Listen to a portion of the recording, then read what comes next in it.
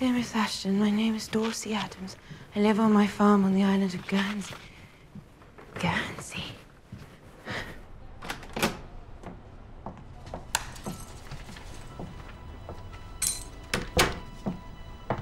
I know of you because I have an old book. Selected Essays of Elia by Charles Lamb. It has your name and address written inside. I've read it many times. There wasn't much else to do here during the occupation, and Charles Lamb made me laugh. Especially when he wrote about the roast pig. I am part of a book club, the Guernsey Literary and Potato Peel Pie Society. We actually formed because we had to keep a roast pig secret from the Germans. So, I like Charles Lamb, which is why I'm writing to you. The Germans are gone now, but there are no bookshops left on Guernsey.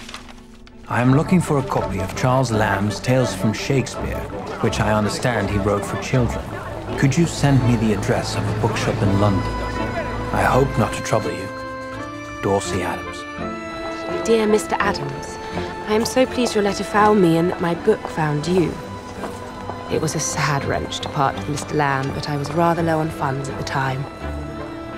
Perhaps there is some secret sort of homing instincts in books that brings them to their perfect readers. Thank you. How delightful if that were true. Here. I'll take it.